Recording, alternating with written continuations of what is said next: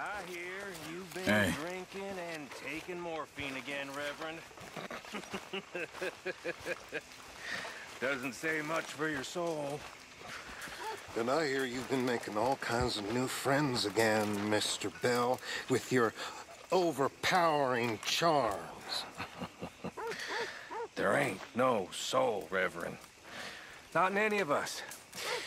It's a fairy story. Perhaps. What do you believe? I believe there's winners and losers, and nothing else besides. Which one do you think you are?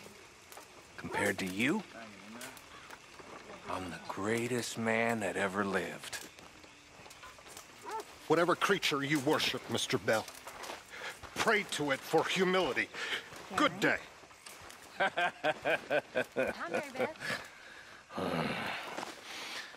Ooh. You still here? Hello, Arthur.